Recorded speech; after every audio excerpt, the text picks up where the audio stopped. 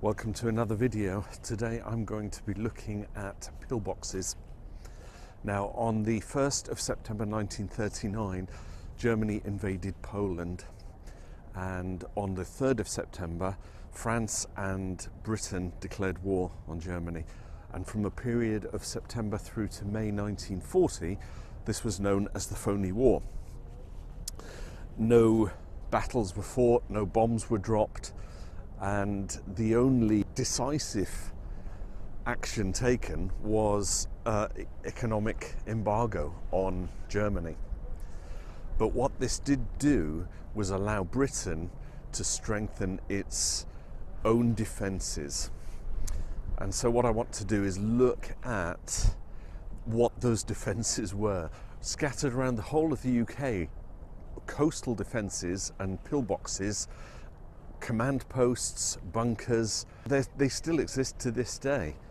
So I think what I might do is just have a little look and see if I can see a few of them around the Kent coast. The castle is built on I think this is this is Eastern Heights, and on Western Heights at the other side is it Port Redoubt?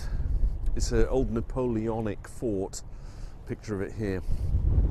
But it was again used in World War II, and they had gun batteries and things like that. So all along, you can walk along the coast here and you see all these concrete posts with metal pieces jutting up where they would have had the gun emplacements.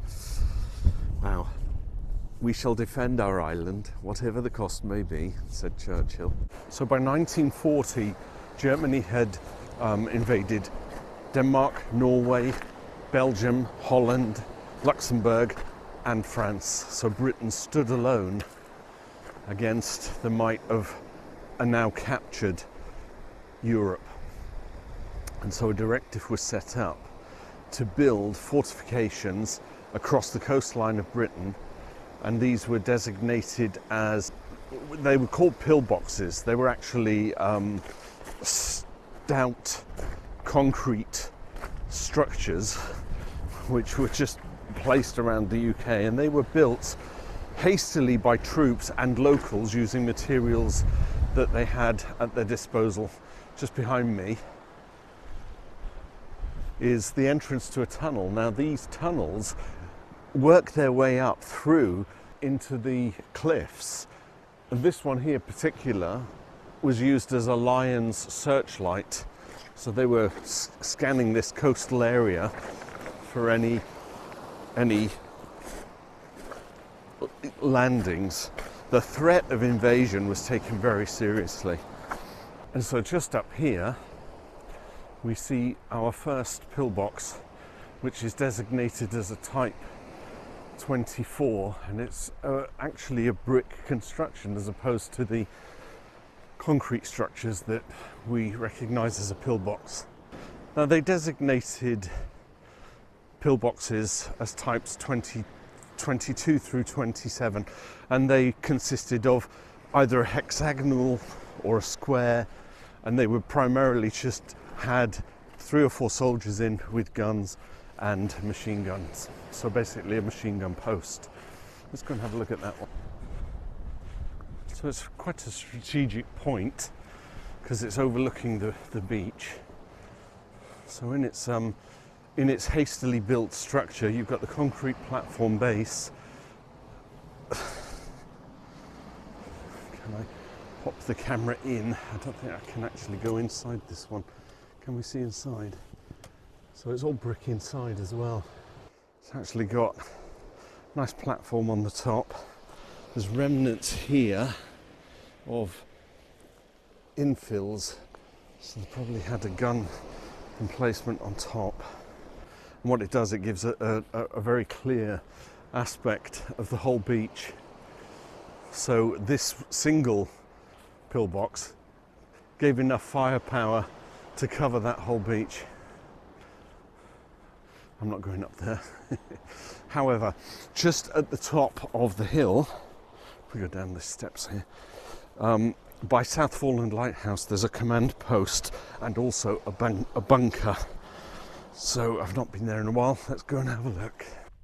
This shows how they really took seriously the threat of invasion, because the command posts, the pillboxes, they're dotted all around the UK.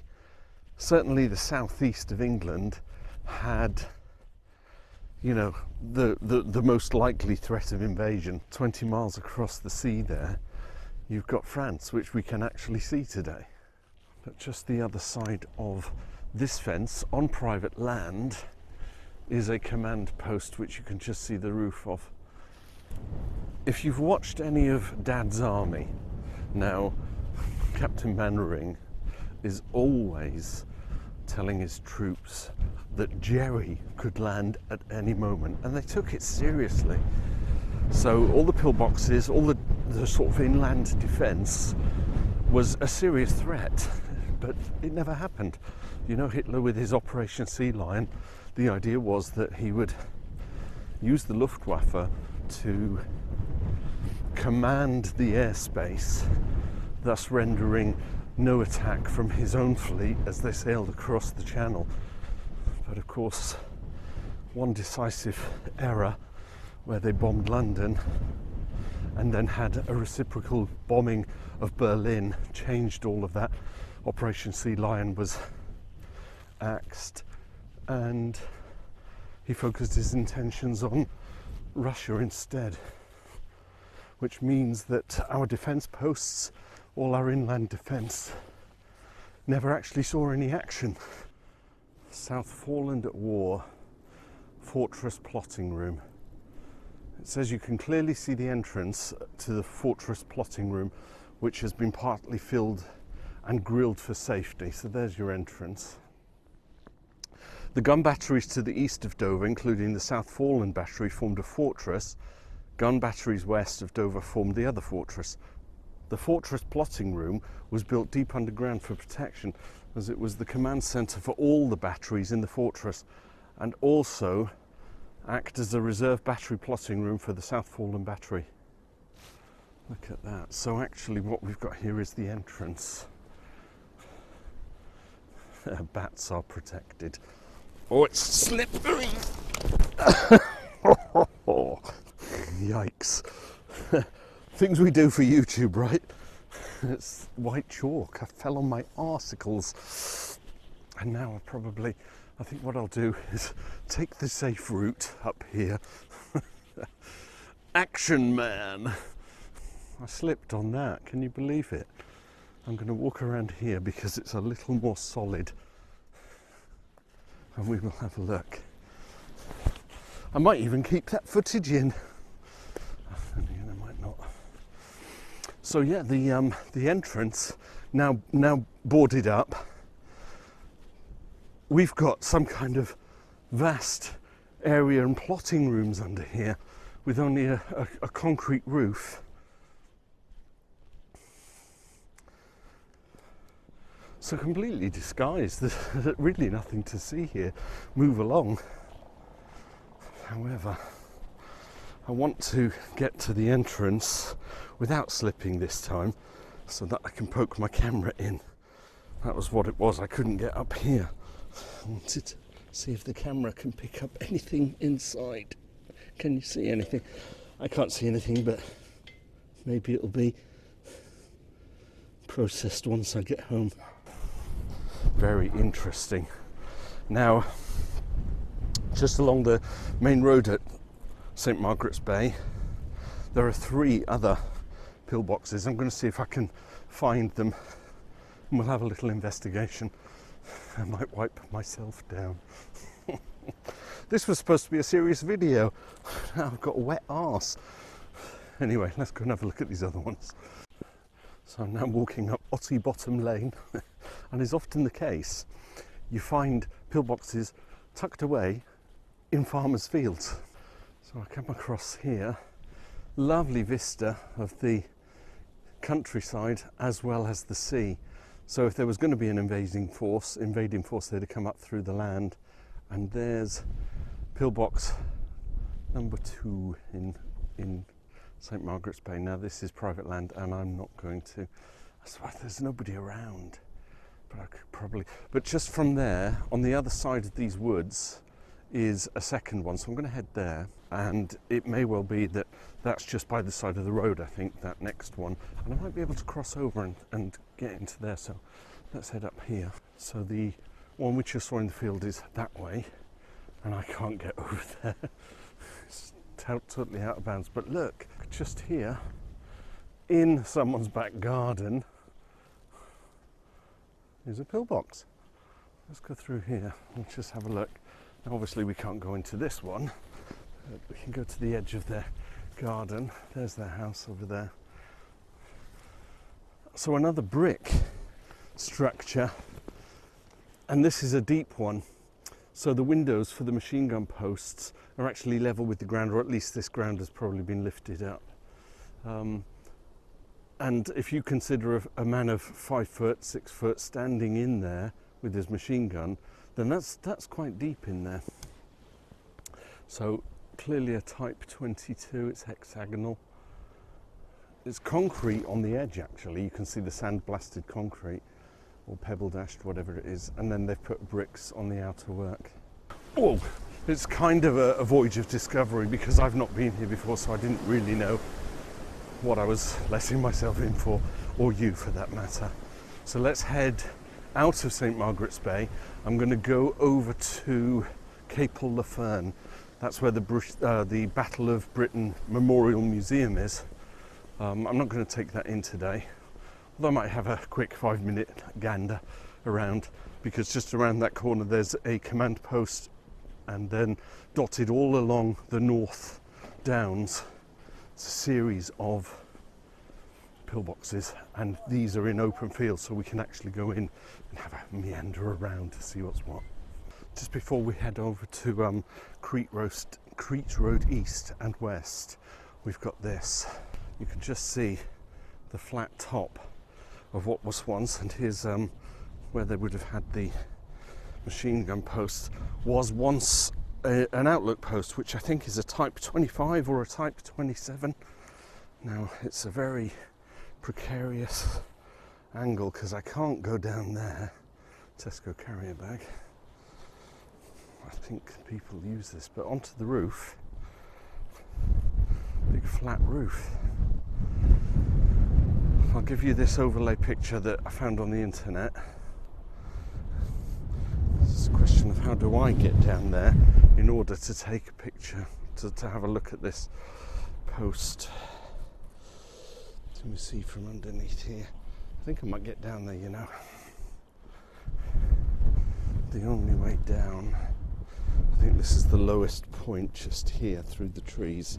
This is a command post. Oh yeah, check it out. I will get you a better angle of it. But you've got flat roof protecting from aviation. What have we got here? 10 inches thick concrete, followed by steel RSJs, and a couple of rooms. You've got some concrete bollards there which would have held the machine guns. I'm not a big fan of graffiti, doesn't do it for me. I wish people would leave things alone. But let's go just a tad down here so I can get a good angle of this. Ouch. Yeah, look at this command post. So they would have used this as an observation post, but also in its own right, a machine gun post to shoot down enemy aircraft. Can I get back up? Now just across the way here, you can see a Type 22 hexagonal. Oh, it's getting up, the wind. So what my plan is to get up onto Crete Road East. Right, let's get back to the car, warm up the coccyx. It's what looks like a Type 24. It's actually a square one. Or is it? No, actually, Type 22. Fascinating. So, hexagonal shape. Look at this. It's protecting. There's actually one just in the undergrowth, the bushes over there. There's another two protecting the main road. But there's this one. Let's have a walk around it, because this is probably the best one I've seen so far. They've blocked up one of the embrasures. In fact, two of them are blocked up now. Wow. 3 of them. There's only 1 hole left. So yeah, you can see how they were built. They would have had wooden planking, you know, stacked up to form the support, and then they would have just filled it with concrete. Oh, there's an embrasure here. Reinforced by steel girders, and I think inside, I didn't bring my torch, but I've got my phone, so I can highlight the torch from my phone. Let's do that. Let's go in.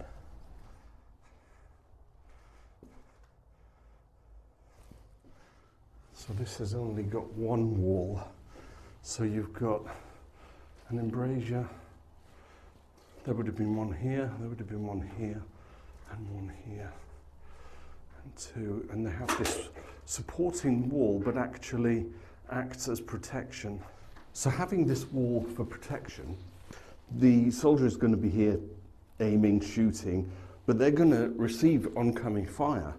And if he should get hit, and the enemy are that side shooting, then the bullets are hitting this wall, and they're protecting the soldier on the other side.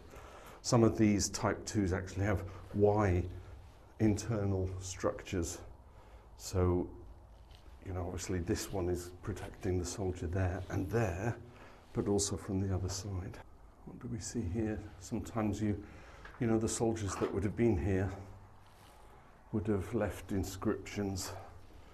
It's just too difficult to actually see, you know, apart from R+P. It's a little modern, don't you think? Type 22. Now there is another one just down the hill. Now, it had 2 purposes.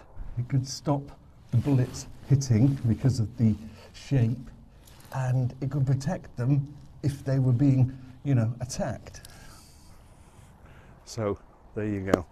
Okay, we're nearly done. Second to last one. There's one I want to visit at the far end where we'll conclude, but for now this one, again sat in a farmer's field, but look at the aspect that it's going to protect. Now just across the hill there is Hawkinge Aerodrome, or was once Hawkinge Aerodrome. It's now housing estate.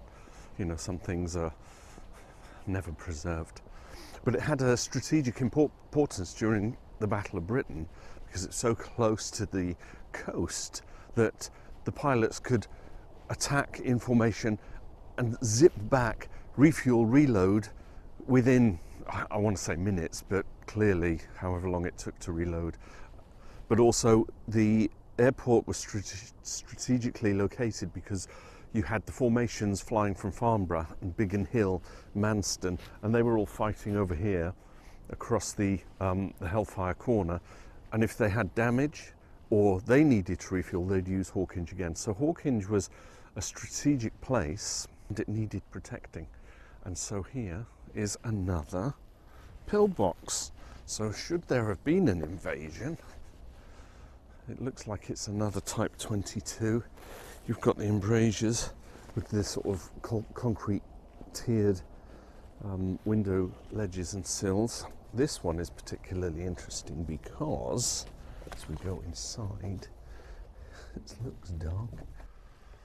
You've got shelves for the guns. This is probably the best preserved one I think I've seen. You know, you've got this metal, oh no, that's a tea light, someone had a tea light. But you'd have had the brackets here for the Bren guns. There's a post there, you can see it. And they've got perfect angle across the fields. And I was talking about a Y post structure in the other one. So here you've got the 2 ends of the Y, and as we go around here, it's just one. So, well actually it's more than Y, isn't it? So 1, 2, 3, 4, 5. You could have had 5 squaddies in here. Now it wasn't a habitable place, it was purely functional as a defence I've got the light shining on my eyes so that I can talk to you, but I'm actually blinding myself. Let's head back outside. I don't think I can go that way. It would be nice if I could. I just want to have a look outside here. I'm respectful of the farmer's crops, so I'm not going to stand on them. But again, remembering that sometimes these pillboxes were buried as deep as the window ledge, this one's actually standing quite proud in the field. And it does look quite formidable, doesn't it? And we have to remember that these were hastily constructed in a period of 6 months all across the country. So I think I'll go back out through this way. So the whole ethos of the construction being concrete, quick, fabricated building makes me wonder if it had any influence in the 60s and the 70s when they were throwing up skyscrapers and housing blocks and shopping malls, you know, and they were all made of concrete because they'd had the experience of just quickly fabricating these. Right, one more to visit. Let's go and do it. So you come down these little country lanes and, you know, you're kind of in the middle of nowhere. And the last thing you actually expect to see, I was here the other day and I went foot deep into the mud. Oh. I hope you're enjoying this. The last thing you expect to see is a pillbox, just kind of propping itself up. So again, in a farmer's field. Now I was just down there, I've driven from the far end where we were looking at that other one, just on the brow of the hill. So had that pillbox failed and the invading troops had come across the field, they'd have this one to contend with. This is like an original Type 22.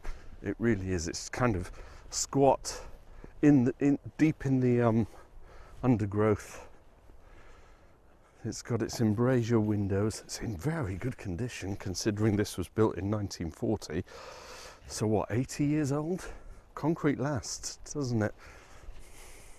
It's even got some sandbags in it. Shall we go in? Let's go and have a look, see what's inside. A chair, a wooden shelf. It's actually got sandbags. This amazes me. Do you think these are World War II sandbags? They're solid. The chair gets me, and the beer. Wow. This is in good condition. So no enemy's going to get us across these fields. How about that? This one is in good condition. Even a tiny little window. You're covering all areas because your gun is going to go from here to there.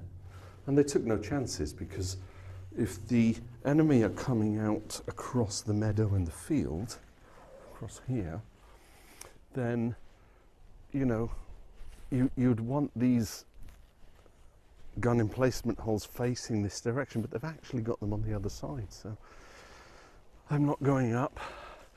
That's what it looks like on top. So what are these, a foot and a half, a foot?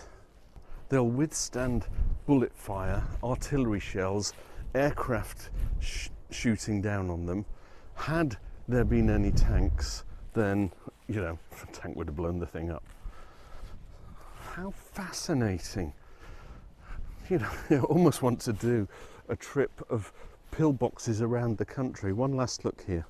Because as I was walking by, you get this kind of the daylight coming through each of the little windows. How brave were our boys, because they were fighting for their lives. There was an ever-present threat of invasion. And, you know, the Home Guard, all the military that were based on land here were taught not to, they would take no prisoners, you know. You shoot to kill. So that's my little trip around the Kent coast, South Kent coast. They're dotted all over the countryside. Hope you found that interesting or fascinating.